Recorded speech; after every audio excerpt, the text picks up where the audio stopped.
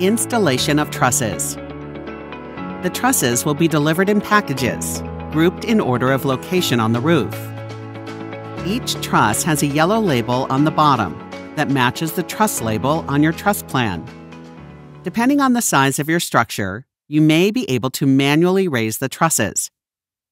If they are too heavy, use proper material lifting equipment to raise the first truss to the top of the wall.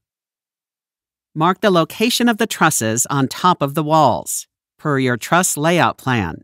Secure the truss to the top of each wall with 2 screws through the bottom track of the truss. Use a brace to temporarily secure the truss to a wall panel if necessary. Raise the second truss and repeat the process for each subsequent truss.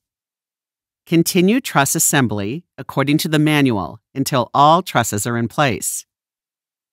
When all the trusses are set, install the L metal at each end of the trusses and attach it to the parapet wall. Use hurricane ties to attach each of the trusses to each wall panel.